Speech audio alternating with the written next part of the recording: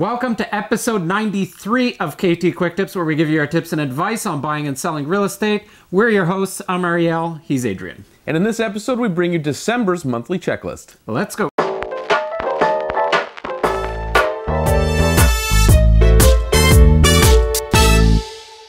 During the winter months, your home and your family are exposed to more hazards. So here are a few tips to keep you guys safe this winter. Let's start off by stocking up your emergency kit. Things you should put in there include batteries, flashlight, candles, and a good first aid kit. The next thing you'll want to do is have a look at your fire extinguisher. You'll want to make sure that it's fully charged and that it hasn't expired.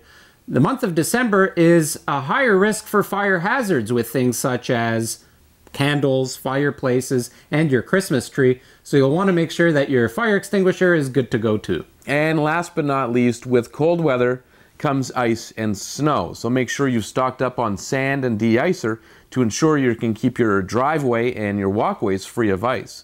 You want to make sure you're not using salt though, because salt will ruin virtually any surface you put it on.